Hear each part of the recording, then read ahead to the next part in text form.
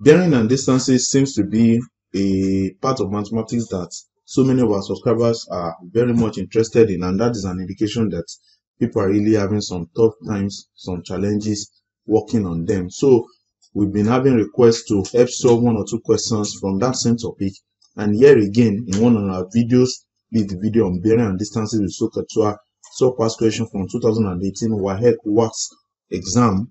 One of our subscribers was making a request, and here it is request that 2 points R and S on a level ground 350 meters apart, and the bearing of S from R is 147 degrees. From R, the bearing of the radial mast is 055 degrees, and from S, the bearing is 032 degrees. The angle of elevation at the top of the mast from R is 20 degrees. We have to find the height of the mast, and you can see the request. I would really appreciate a video on this question.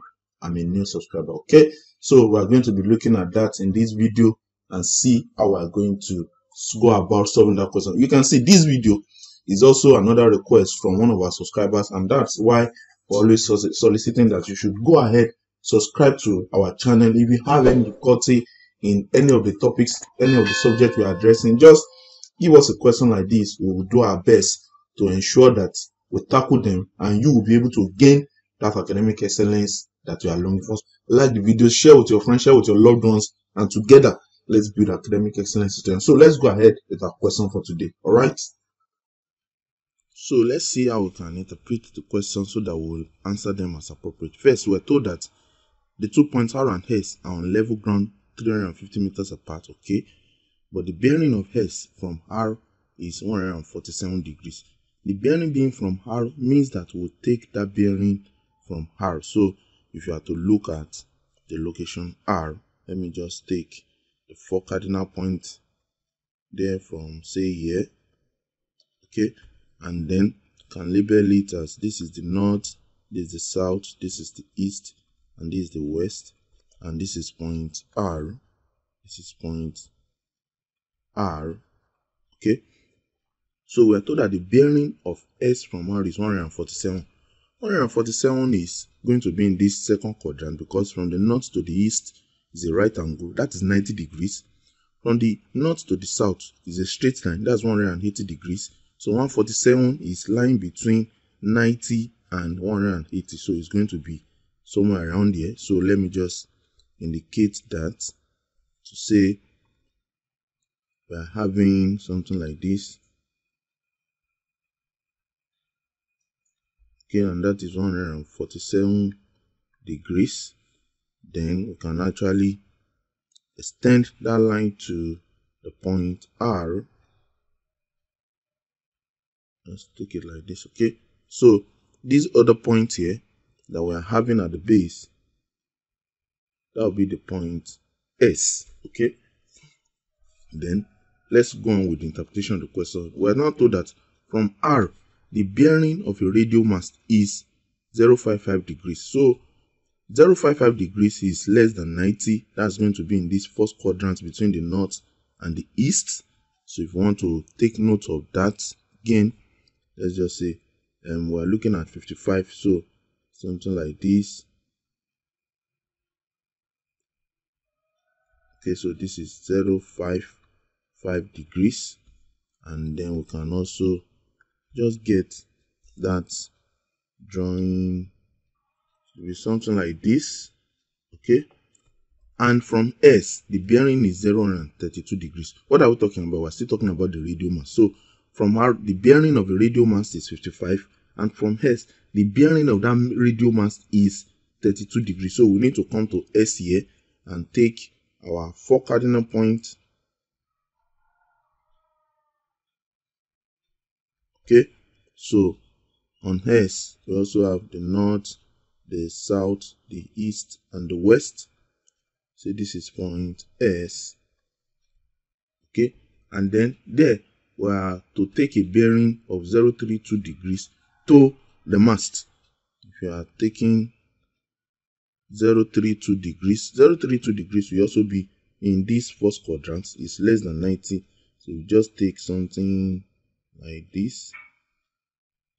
Okay, from the north, you know this is 032. Okay, then we can actually take that bearing to the mast as requested. You can see how this is actually forming our triangle now. Let's just tidy up this. Now, what we need to notice is that we are told that the 2 points R and S, they are on level ground, 350 meters apart. So here, the distance between them here, okay, if I'm using red ink for that, the distance between R and S, this is 350 meters.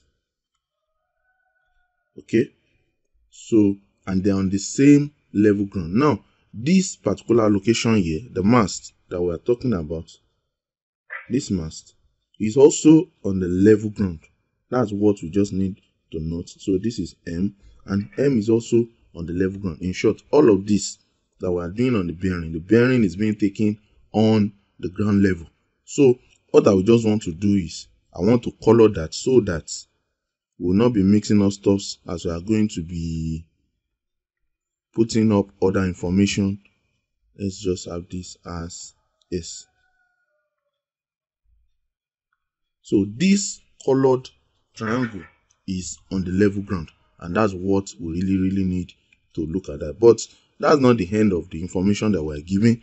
We're also told that the angle of elevation of the top of the mast from R is 20.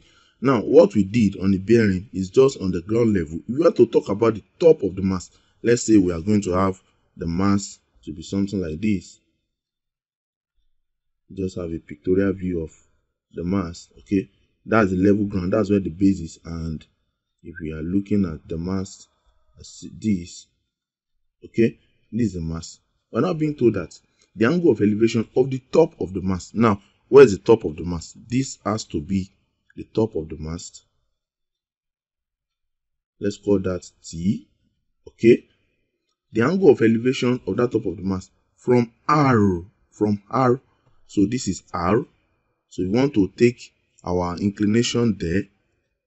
We just say from here, from R here to the top of the mast T, this is 20 degrees. So we can just look at this and say this is 20 degrees. All right. Now, this is the interpretation of the question that will really help us to solve this question. And the question is that we should find the height of the mast. Now, there are two triangles that we are seeing here. There's this first triangle on the ground level that is colored here in this light brown, and there's this that is actually from R. If I'm to depict that correctly, if you look at R, this is the person viewing, and from R, the person is looking up to the top of the mast. At initially, the eye will be looking straight on, assuming let's say it's on the ground level, but to have an elevation, we raise the eye, and it is raising the eye on an angle of 20 degrees to see the top of the mast. So this is the interpretation of the question that we now need to use the triangles that we have here to solve for the height of the mast. The height of the mast is Tm, or we can say, let's just say this is height H. Okay, so how do we go about finding the height of the mast? Now, looking at the triangle RTM, from triangle RTM, we can use SOHCAHTOA. That trigonometric identity can tell us that here from R, the height, considering this angle, the height here is the opposite. Okay, this is the opposite. And here, this line, this is the adjacent. And what is relating the opposite and the adjacent to this particular angle 20? We can say it is tan.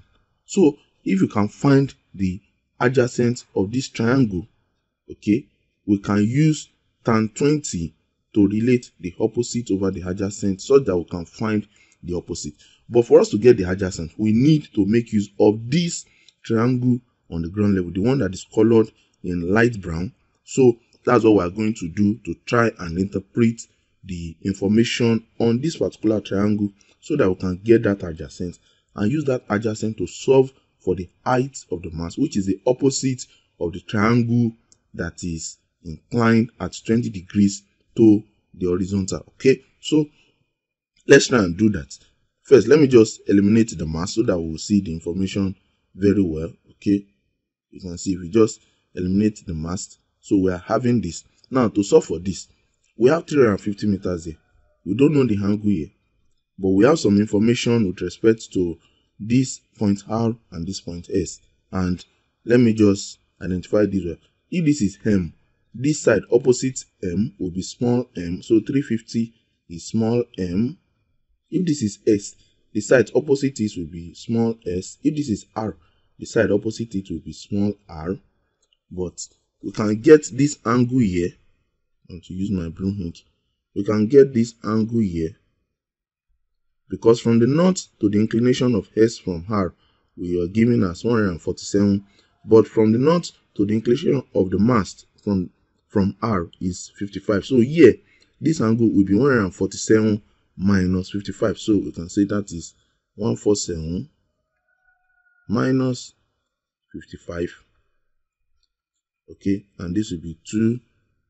14 minus 5 will be 9. Okay, so here, this angle here is angle 92 degrees. All right, now for this particular angle at S, we have gotten the inclination from the north to the mass, that is 32. We are given the question, but with our understanding of alternate angles, look at what I want to show you. From the south here, if we take a line from the south to R, from R to S, okay, and then from S to the north at S, we can see two angles that are being featured in there. This one here, this angle here, and this angle here. Now the cool thing is that they are equal because they are alternate angles. You see, they are forming something like Z, and that's the feature of alternate angles. So this angle and this angle, they are equal. Now, how do we get this angle? From the north to the south is a straight line, and we know that angle on a straight line is 180 degrees. Okay, but from the north to the inclination of S from R, we are given as 147. So for us to get here, it will be 180, which is the angle on the straight line, minus 147 that we have taken out. So if you have to subtract 147 from there, 10, if you borrow 1 from 8, this will remain 7, this will be 10. 10 minus 7 is 3, okay, 7 minus 4 is 3. So this angle here is 33, and consequently this angle is also 33. Okay, now we have 33 here and 32 here. So these two angles here will be 32 plus 33, and that will be 65 degrees. Okay, now we can look at triangle RSM, and looking at that triangle, we can see that we need this particular angle, okay, the angle at M here, because we know that if we can find that, we know the side facing that angle, okay, then we know this angle at S will be 65, and we are looking for the side opposite that, which is small s. And now such a relationship in which we can know two angles and one of the opposing sides, while we are looking for the other opposing side, we can use the sine rule to get there. So from the laws and the properties of triangles, we know that the sum of angles of a triangle is 180 degrees. So if we had R plus angle S plus angle M, we know that that is going to give us 180 degrees. Why? Because they are the sum of angles of a triangle. All right, these are the sum of angles of a triangle. They add up to 180 degrees, and R we have gotten to be 92 degrees. Okay, the angle at S we just got to be 65 degrees. We are looking for the angle at M. The sum of the three will be 180 degrees, so that M will be 180 degrees minus 92 plus 65, 2 and 5, that is 7, 9 and 6, that is 15. Okay, so 180 minus 157, this should be 10 minus 7, that is 3, this remaining 7, 7 minus 5, that is 23 degrees. So the angle at M here, this is 23 degrees. Okay, so having gotten that, we can now say we want to look at how to use the sine rule to solve for this particular side S that we can make use of to now use on the elevation, so that we can get the height of the mass as requested in the question. So we just say that using sine rule, that can help us to say s over sine s is equal to m, the side facing angle m, over the sine of the angle at m. And here, if you just cross multiply, if you are just to cross multiply, we can just see that our s in that case will be m sine s divided by sine m. And if you have to put the value, what is the value for m? We have gotten that to be 350. Okay, sine s, that is 65, over sine m, the angle at m, that is 23 degrees. So if you bring in our calculator and we say 350 sine 65, or close that bracket, divided by sine 23, and just 23, not 22, and just punching in that straight, you can see that is 811.83. so s is 811.83 meters. But that is not all.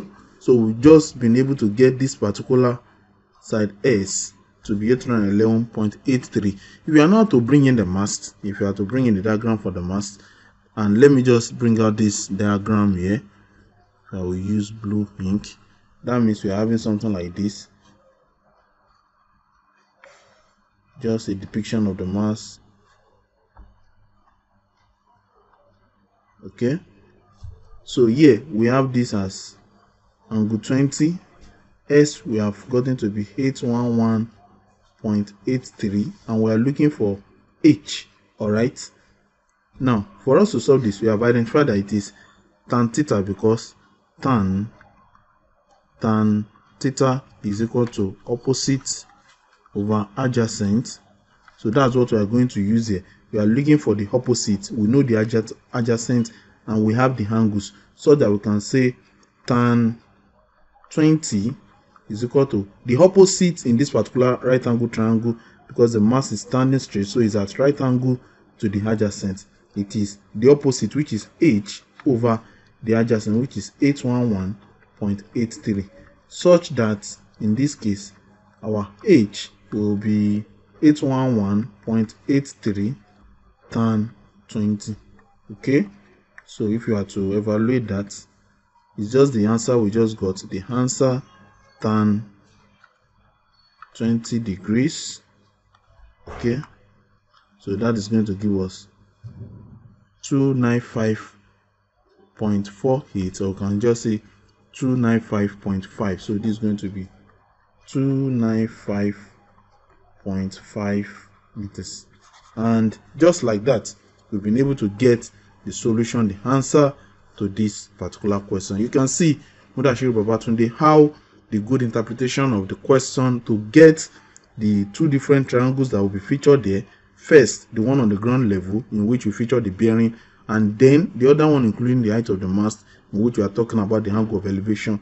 How that has helped us to effectively solve this question as appropriate. And that is why we are hoping that if you are yet to subscribe to this channel, for our other viewers, you can see that we are putting in effort to ensure that you have a good grasp of your subject matter, and you also get to make that excellence in your academics as there. So go ahead and subscribe to our channel, like the videos, share with your friends, share with your loved ones. If you find it useful, don't keep it to yourself. We can together build academic excellence in students, and we know we are going to make the world a better place. It's Day Academy, and until next time, God bless you.